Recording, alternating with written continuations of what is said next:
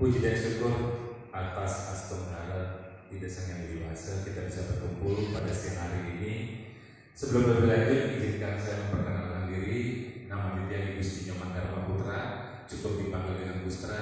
Dia dan ibu menjual sarana pertanian dan saat ini masih betul menjalankan program sakti. Om Santi Santi Santi Om. Wassalamualaikum warahmatullahi wabarakatuh. Terima kasih dan selamat siang.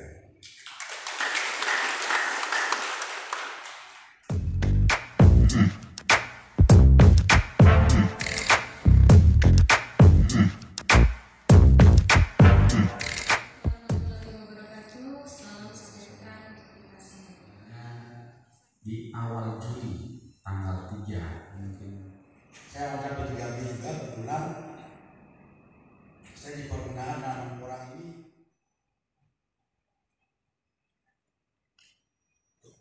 dan juga budidaya.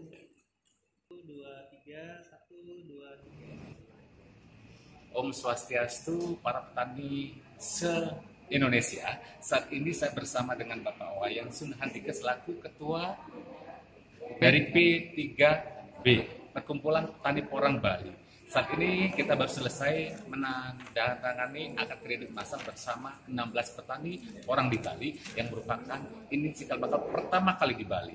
Dan di sebelah saya Bapak Wayan merupakan sebagai Ketua Perkumpulan Petani Porang Bali, di mana tadi disampaikan bahwa di seluruh Bali 8 kabupaten satu Pertama dia terdapat 125 petani porang.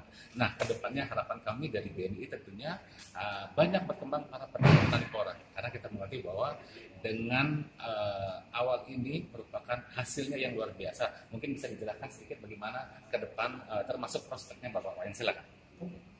Terima kasih Pak Pimpinan BNI wilayah Bali Nusa.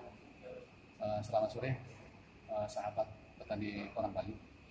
Tiang sampaikan prospek ke depan untuk petani porang sangat menjanjikan, di mana nilai jual ekonominya cukup tinggi dan dari sisi bisnisnya juga lumayan, sehingga kita mengharapkan petani yang masih belum memulai, mari kita mulai manfaatkan lahan yang tidur yang tidak produktif, kemudian sebelum mulai musim hujan ini, karena sebentar lagi musim hujan.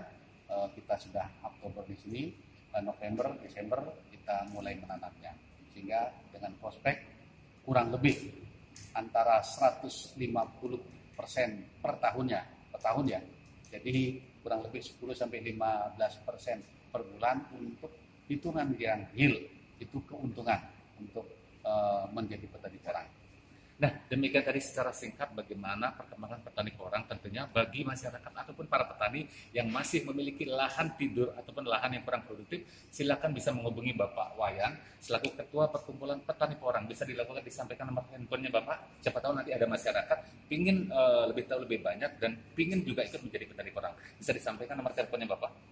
Oke, terima kasih. Untuk Perkumpulan Petani Porang Bali bisa di WA 0812 1963 0688. Saya ulangi, nomor WA 0812 1963 0688. Nah, silakan. Nanti akan ditulis di bawah ini, nanti kita sampaikan nomor WA yang akan dituju. Yang jelas Anda sebagai seorang petani tidak akan rugi menjadi seorang petani porang. Ayo kita ciptakan petani yang lebih sukses. Semoga BNI juga bisa membantu dalam hal pembiayaan tentunya. Oke, demikian liputan dari BNI Kantor Wilayah Denpasar. Semoga Bapak Ibu sekalian menjadi benar-benar petani yang andal. Terima kasih dan sukses selalu.